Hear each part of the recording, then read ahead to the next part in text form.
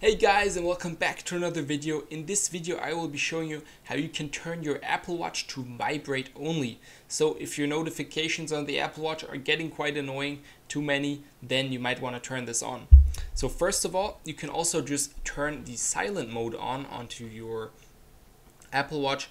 That will make it vibrate only. So to do that, go on to either you click the small button on the side, then you'll be able to see a interface and you can click on the bell that will activate the silent mode, or you can do this by going into the settings.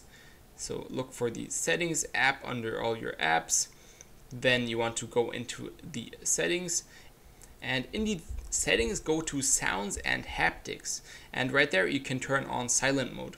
You can also do this by just going to the sounds and haptics and then turning down the alert volume. So if you turn the alert volume to 0, if you just make that as small as possible, then you will also just get vibrations and no sound on your Apple Watch.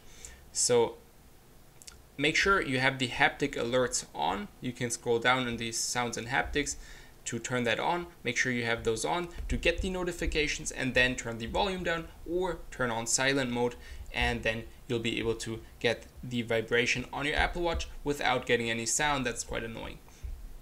So make sure you turn that on, then you will just be able to get your notifications by vibrations. If you have any more questions, just comment down below. I'll be happy to help you, and make sure to drop a like and subscribe if you like this video.